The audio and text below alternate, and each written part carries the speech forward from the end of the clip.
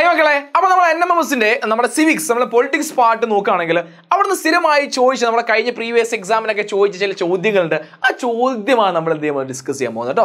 പലപ്പോഴും ഇത്തരം ചോദ്യങ്ങളിൽ ഏതെങ്കിലും ഒന്നൊക്കെ റിപ്പീറ്റ് ചെയ്ത് ചോദിക്കാൻ മക്കളെ. അപ്പോൾ നമ്മൾ ആ ഒരു പ്രതീക്ഷയിൽ നമ്മൾ ഈ ചോദ്യം ഡിസ്കസ് ചെയ്യുന്നുണ്ടോ. ഇതിൽ ഏതെങ്കിലും ഒന്നോ രണ്ടോ ചോദ്യം എന്തായാലും നിങ്ങൾ ചോദിക്കും എന്നൊരു ശുഭ പ്രതീക്ഷയിലാണ് നമ്മൾ എന്ത് ചെയ്യാൻ പോകുന്നത് ഓരോ ചോദ്യം ഡിസ്കസ് ചെയ്യാൻ പോകുന്നത്.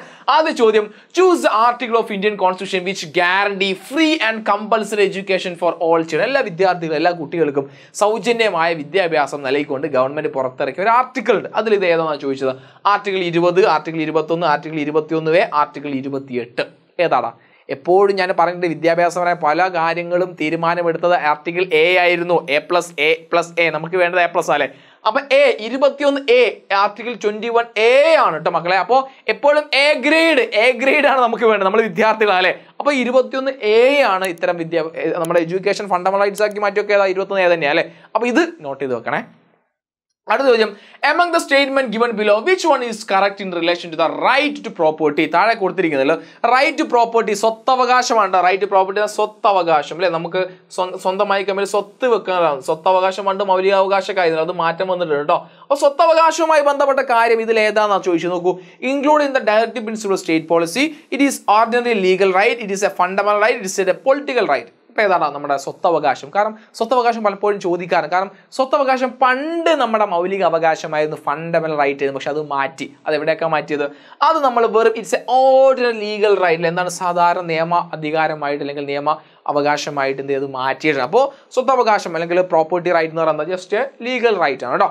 അടുത്ത്, identify the statement which is correct in connection with the republic. റിപ്പബ്ലിക്കുമായി ബന്ധപ്പെട്ട സ്റ്റേറ്റ്മെന്റ് ഏതാണെന്ന് ചോദിച്ചത്.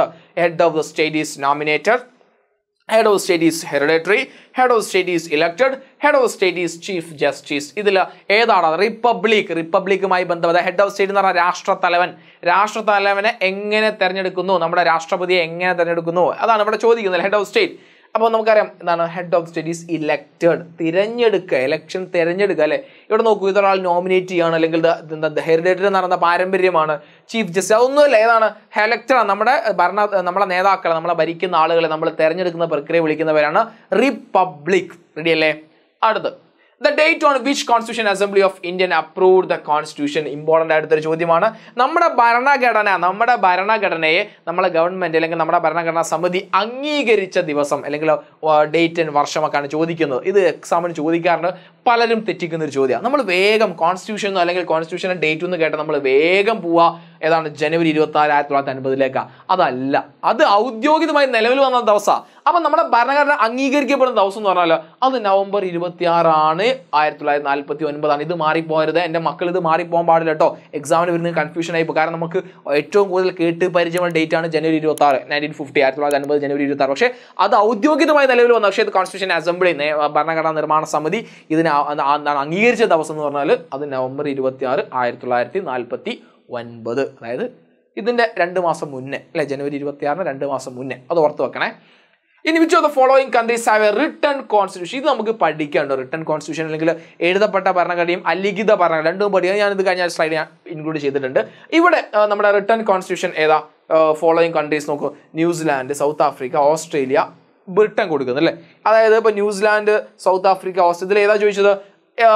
കൺട്രി ഹാവ് റിട്ടൺ, എഴുതപ്പെട്ട ഭരണഘടന ഉള്ള രാജ്യം ഏതാണെന്ന് ചോദിച്ചാൽ ഇപ്പൊ ഇവിടെ ഈ കൊടുത്തിരിക്കുന്ന എഴുതപ്പെട്ട ഭരണഘടനാ രാജ്യം എന്ന് പറഞ്ഞാൽ ഒന്ന് സൗത്ത് ആഫ്രിക്കയും ഓസ്ട്രേലിയ കേട്ടോ മക്കളെ.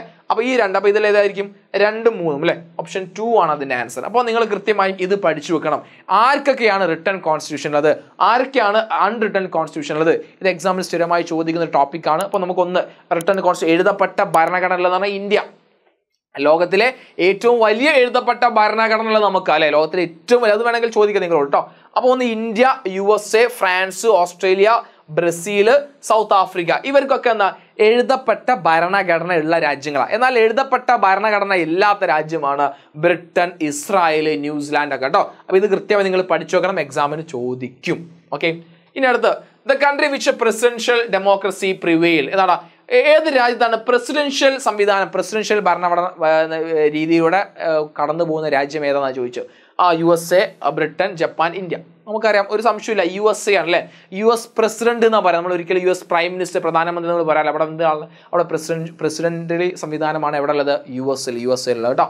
ഇനി the constitutional amendment made India by which the right to property was deleted from the fundamental right. നമ്മൾ നേരത്തെ പറഞ്ഞ കാര്യം, അതായത് സ്വത്തവകാശത്തെ മൗലിക അവകാശത്തിൽ നമ്മൾ മാറ്റി അമെൻമെന്റ് എന്ന് പറയുന്നതാ ഭരണഘടനയിൽ നമ്മൾ ഇടയ്ക്ക് തിരുത്തും എഡിറ്റ് ഒക്കെ വരുന്നതിനെ വിളിക്കുന്ന പേരാണ് അമെൻമെന്റ്, ഭേദഗതി എന്ന് വിളിക്കും. അത് ഏത് ഭേദഗതിയാ 44ാമത്തെ ഭേദഗതിയാട്ടോ, നോട്ട് ചെയ്ത് വെക്കണേ, 44ാമത്തെ ഭേദഗതിയാണ്. ഇനി identify the feature of the റിപ്പബ്ലിക്കിന്റെ എന്താണ് ഫീച്ചർ ആണ് ചോദിച്ചത്.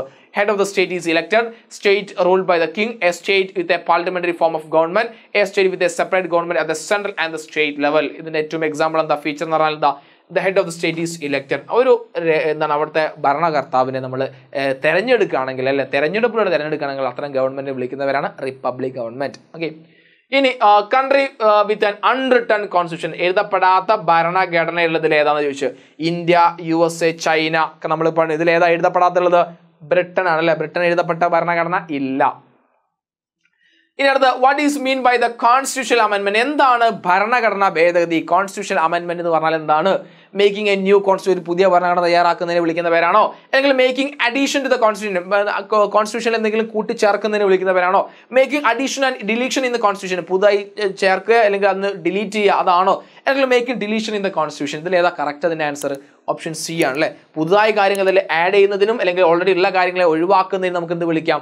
അമെൻമെന്റ് എന്ന് വിളിക്കാം. ഓക്കെ, അപ്പോൾ നമ്മൾ വളരെ പ്രധാനപ്പെട്ട ഒരു 10 ചോദ്യങ്ങൾ നമ്മൾ ഡിസ്കസ് ചെയ്ത് കഴിഞ്ഞു. ഇത് പലപ്പോഴും എക്സാമിൽ റിപ്പീറ്റ് ചെയ്ത ചോദ്യമാണ്. ഈ ചോദ്യങ്ങൾ നിർബന്ധമായി നിങ്ങൾ എന്ത് ചെയ്യണം? പഠിച്ചു വെച്ചിട്ട് വേണം എക്സാം എഴുതാൻ പോകാൻ. ഓക്കെ, അപ്പോൾ all the very best. Like ചെയ്യാൻ, കമന്റ് ചെയ്യാൻ, നിങ്ങളുടെ ഫ്രണ്ട്സിന് ഷെയർ ചെയ്ത് കൊടുക്കാൻ എന്ത് ചെയ്യാൻ പാടില്ല? മറക്കാൻ പാടില്ല. ബൈ.